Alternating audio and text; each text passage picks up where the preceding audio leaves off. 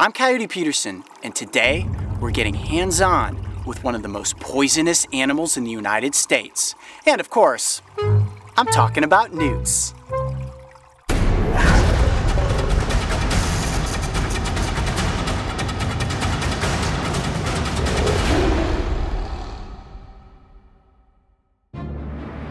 When most people think of California, the imagery of sunshine and beaches probably comes to mind.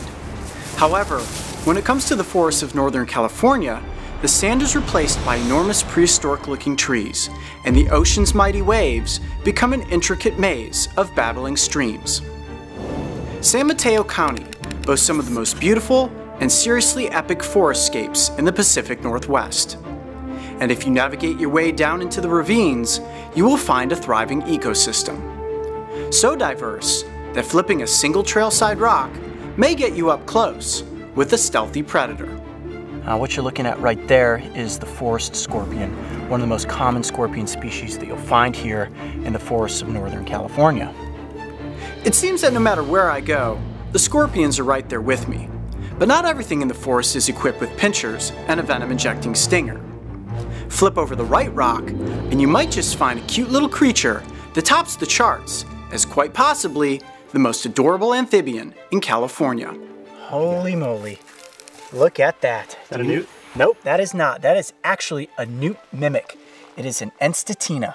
You can see how it looks like a newt with the dark upper body and the orange underside. Also poisonous, and if you handle this little amphibian too much, they will secrete a white poison from their skin. But look how cute that little guy is. Just another one of the salamander species that you can find here in the forests of Northern California. All right, let's put him back under his rock and see if we can find some of his bigger cousins. The forest was alive with salamanders, and we were even lucky enough to encounter the arboreal salamander, which is usually only found high up in the trees, and the larva stage of a giant salamander who is happily submerged and breathing with an elaborate set of gills. This terrain's rather difficult to navigate. I'm sure it's not easy for you, Mark. No. Filming me as we're walking. Every one of these rocks has these rounded edges. That's what we call an ankle breaker right there. All right, just watch your step coming across this. However, the real encounter we were looking to have was with one of the most toxic amphibians in the United States, the California newt. And as we quickly navigated downstream, we eventually came upon a pocket of water that was absolutely swimming with them. Holy cow, look at them all. There must be 40 or 50 of them in there. Okay, this looks like the perfect opportunity for me to get some of these toxic little amphibians up close to the camera. All right, now the reason that I'm taking off my boots is so that I don't accidentally step on one of these fragile little amphibians. Oh, that water is cold. Wow, they are quick and they're swimming all over. Wow, look at that, I'm kind of herding them all in one direction. But as soon as you get close, they dart off to the corners to get up under the rocks. Go. Oh, here's a big one right here. Ready? 1, 2, 3. Got it. Oh, there we go. Here we go, coming right towards you. Oh, 4, 5. I think that's probably enough to get up close for the cameras. All right, let's get up here on shore and take a closer look. Ooh, that water is absolutely freezing. Look at that. How adorable are those little newts? They're a lot stronger than you would think. There we go. That's what we call a handful of newt right there.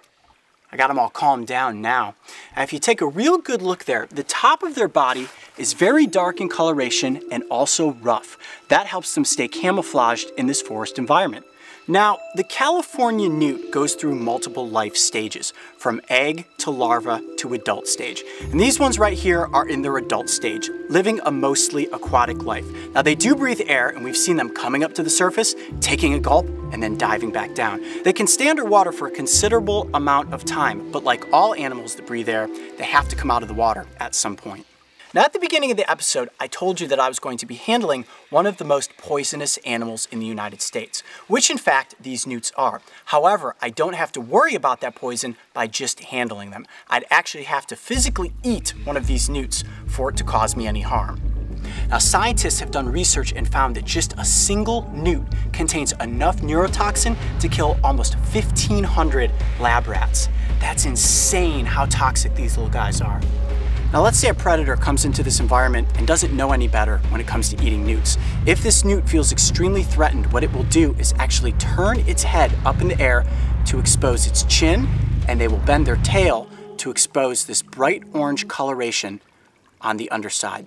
Now, most animals that are poisonous have some sort of bright coloration to warn predators, don't eat me, because if you do, it may be the last meal you ever have.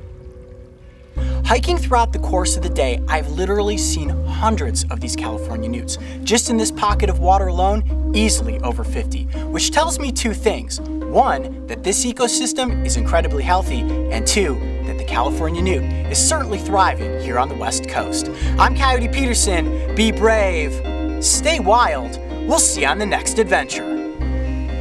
I can never recommend getting hands-on with any poisonous plant or animal. However, if you do head out into the forests of Northern California, capture and handle a newt, just make sure to wash your hands soon after. As long as you don't eat any newts, you will be just fine.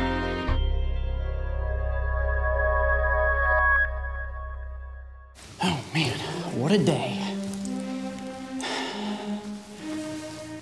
No muddy boots. Oh man.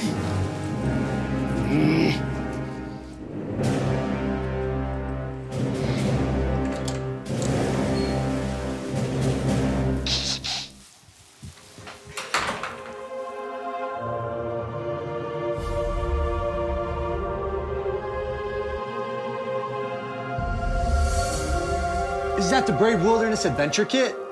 It is. I gotta get it. Wait! It's booby-trapped. Oh! Centipedes? Bullet ants? Legos. I'm going for it anyways.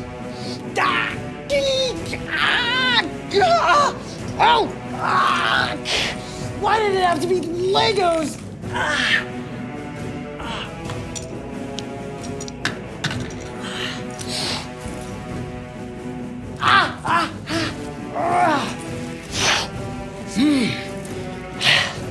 I made it. All right, I've got a lizard in my pocket. I'm gonna swap it out. Here we go, ready? 1, 2. Yes, I got it. The Brave Wilderness Adventure Kit. Yes. All right, I'm coming back. Toss it to me. I got it. Toss it here. Toss it. I've got it. Toss it. No, I can't trust you. You're a bullet ant. I've never failed you before, Coyote. Come on, toss it to me. Come on. All right, here we go. Ready? Yeah. 1, 2, 3. Oh. Now help me across. Yes. I am the King of Sting.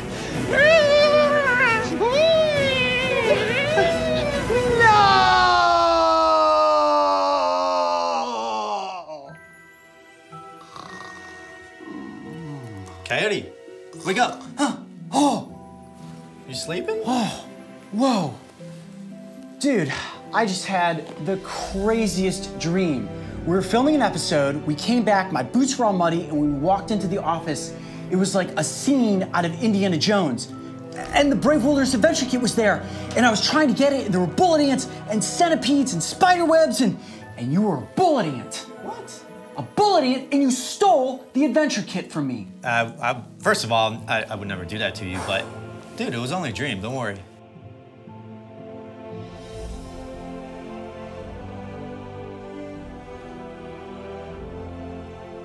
Whoa, check that little guy out. That is a common snapping turtle. And it's actually the common snapping turtle from the Brave Wilderness Adventure Kit, edition number 2, Reptiles and Amphibians. Now, the thing that I love about snapping turtles is not only the camouflage that's on the carapace, which as you guys know is the top of the shell, but look at the plastron. So much smaller than other turtles. You can see all that meat just hangs out there, and that's why they've developed such a fierce disposition. These turtles will let you know that they're angry because they can't tuck into their shells. This guy's pretty cute though, isn't he? And because this isn't an actual wild animal, it's gonna go right into my pocket and home with me.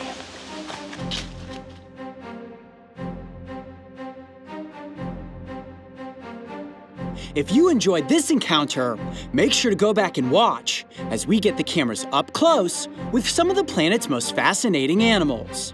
And don't forget, subscribe and click the notification bell so you can join me and the crew on our next wild adventure. That is so distinct looking. Now this is one of the only native aquatic turtle species here in Arizona.